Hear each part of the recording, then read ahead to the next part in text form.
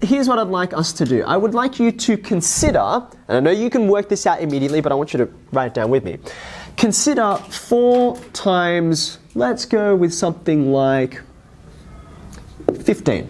Okay. Now, I wonder if you remembered when you were doing multiplication early on, like in primary school, if you ever got shown that 4 times 15, you can think of it not just as a number, which, by the way, what is 4 times 15?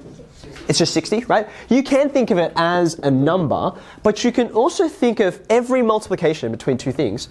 You can also think of it as an area. Here's the way I'm going to write it. 4 times 15 is the same as 4 times 15. I'm going to break into a 10 and a 5. I'm going to take the tens and I'm going to take the units out, okay? Now, what I'd love you to do with me, if you've got a ruler there, is can you draw for me a rectangle that represents this? 4, I'm going to call this 4 units high. And then I'm going to go 10, you can measure that across. And then I'm going to go, I'll just put some dots down there, and then I'm going to go another 5. So I'm going to call this 10 and this 5, okay? So what I'm going to form here is a couple of rectangles. It looks like so. Okay, now let's have a look at this together. I mean, you already kind of know the answer, but I want to show you why the answer is what it is. Where'd my orange go? Oh, where did my orange go? Here it is. Okay. If I think of 4 times 10 plus 5, I can say it's kind of like the area of this rectangle. 4 times 10 plus 5. Okay, and so the whole rectangle kind of is in 2 pieces. Can anyone tell me this left-hand piece, what's the area of this side? It's going to be 40, right? 4 times 10, it's just length times breadth, isn't it? 40. And then you've got this other smaller rectangle over here. It's not 4 times 10, it's 4 times 5, which gives you an answer of 20, which agrees with what we found before, right? The total area, 40 plus 20 gives you that 60, okay? Now, this is nice with numbers, but we can extend it to algebra because these pronumerals and things we're dealing with, they just kind of stand in the place of numbers. For example, if we said, we had 4a minus 3, I'm going to change it. Let's consider 4 with an a plus 3 instead. It's a little bit easier to conceive of if everything's addition. Can you draw for me the same rectangle, but just we're going to label it differently? Same rectangle, but this time I'm going to put some different numbers on it. I've got a 4 over here just like before, but instead of 10 and 5, which is what I had inside the bracket before, what shall I label on my tops here? A and 3. A and 3. Now, for anyone who looked at those ones before, the expansion is still a bit funny and confusing, right? Can you see how this gives us the 2 terms? It's why I'm distributing the 4 to the a and the 3. What's the area of this part here? 4a. It's 4a, very good. And then this leftover part, it's 4 times 3, which gives you 12. Thank you, Barabi. Okay. Now, this is another thing. We know how to do this already. You're like, I didn't need to draw a diagram in order to know the answer to these. But I can use this diagram to help me try out some more challenging things. Okay, now see how we've got some numbers here? And then we've got some algebra. In the same way, I want us to extend our numbers to be 2-digit. Okay, so see how we've got 4 times 15 here? I'm now going to try out 24 times 15. Now, you all did 4 times 15 just without thinking, right? 24 times 15, I think you could probably work out with some time, but it certainly doesn't jump out at me what that answer is immediately. But I can use that same model to help me out here. You know how I broke apart the 15 into 10 and 5? I can also break apart the 24, right? It's, well, how am I going to break it out? 20 and 4, my tens and my units. 20 plus 4, like so, okay? Now I can use this, maybe you're like, I just worked out the answer, hooray, okay? I'm going to confirm whether the answer is what it is by drawing up another area model, another rectangle for myself, okay? This one's going to be a little bit taller. Now, so far we've been trying to make it so that the scale is reasonable. It's going to start to get a bit harder here. But I'm going to draw across like so. I've broken up my rectangle into more pieces because I've got 20 and 4.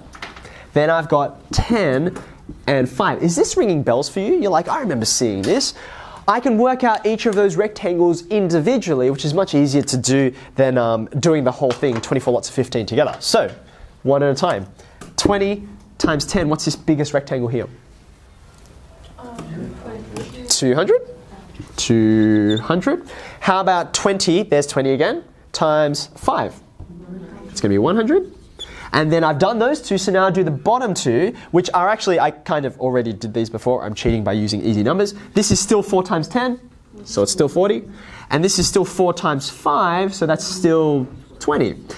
And so the total shape is going to be 1, 2, 3, 4, all added together. Can someone tell me? 360, very good.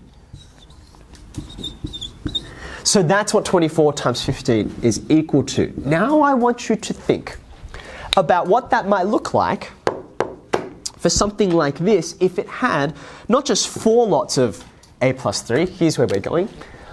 What if I had, see that thing on the right hand side, this guy here? It's got 2 bits to it, 2 terms, so we give it a special name. It's called a binomial. You've seen bi already just means 2, and nomial means 2 terms, okay? So we're going to try this. A plus 1, A plus 3. Now this is new, and this is why we spent so much time developing this to make sure we know what's going on. This is just like what we did here, right? There's a binomial here, 2 terms, binomial here, 2 terms, and I'm going to multiply this out. So can you draw a nice big rectangle for me, and we're going to work out all of the pieces.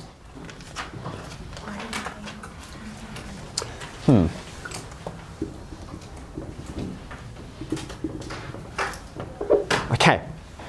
Now, it actually doesn't matter which one you make which, but on this vertical length over here, I'm going to make that refer to this guy on the left-hand side, okay? So I've got 2 lengths here, right? One of them is going to be A, and the other one's going to be 1. So this height here is A plus 1. Following so far?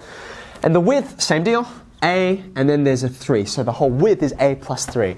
And now just like we did with the numbers, we can think about each rectangle individually. Roshan, can you tell me what this rectangle here is going to be? A squared. Very good. In fact, it's not just a rectangle, it's a square, because it's A by A. Anyway, can you tell me what this rectangle over here is? The thin one, thin tall one. A cube.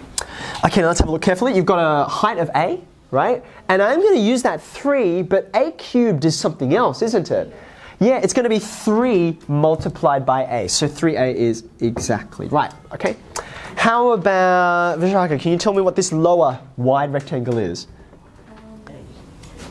Yeah, A is just going to be the one lot of A. So there's an A there. And then I've got my final little one in the corner. Enoch, can you tell me what that one is? 3, very good.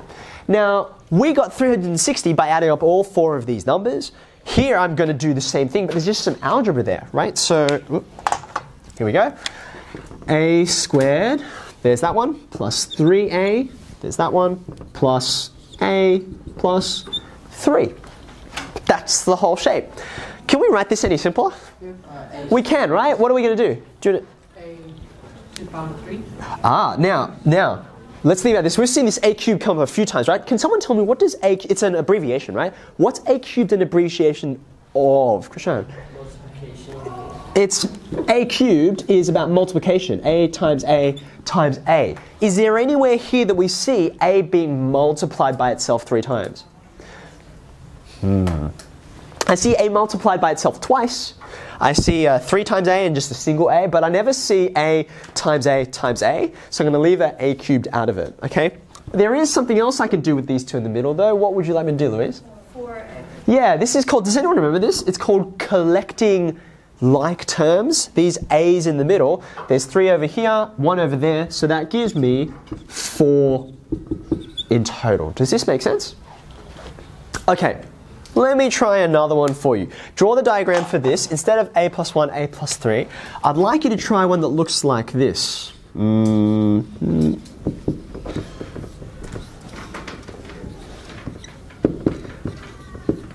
Now, one of the weird things about this, unlike with our numbers, is that you know 20 is going to be roughly that much longer than 4. But with A, you're like, I don't know what A is. A could be anything. So you can draw that to be a different length. It doesn't really matter all that much. Just try and make it so it doesn't look too weird and out of proportion. I'm going to give you a minute to try and draw up that rectangle. Think about what that vertical length will be, what the horizontal length will be, and then we'll have a look at the solution together. I'll give you about 30 seconds. How are we? It's time. You get all of the time it takes me to rub this off and then write up the answer. And then we've all got to pack up.